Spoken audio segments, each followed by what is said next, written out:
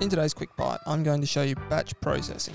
So here I have a session of data. I've got a static trial open and which I've labeled and calibrated my skeleton on, and a whole bunch of dynamic trials which I want to batch process. So I'm going to create a pipeline from scratch. I've got my combined processing, which reconstructs and labels.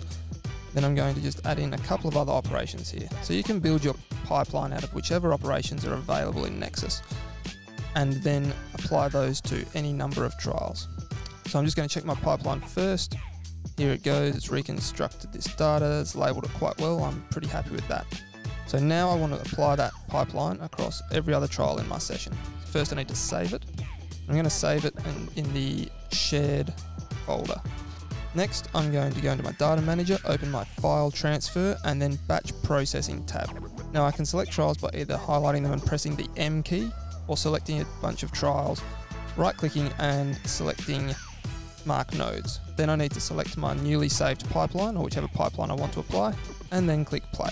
There it goes. I've fast forwarded this a bit, but now we can see if I open a trial, there it has run all of those operations over it, and I'm pretty happy with that squats trial now. I'm just going to go in and manually tweak some things.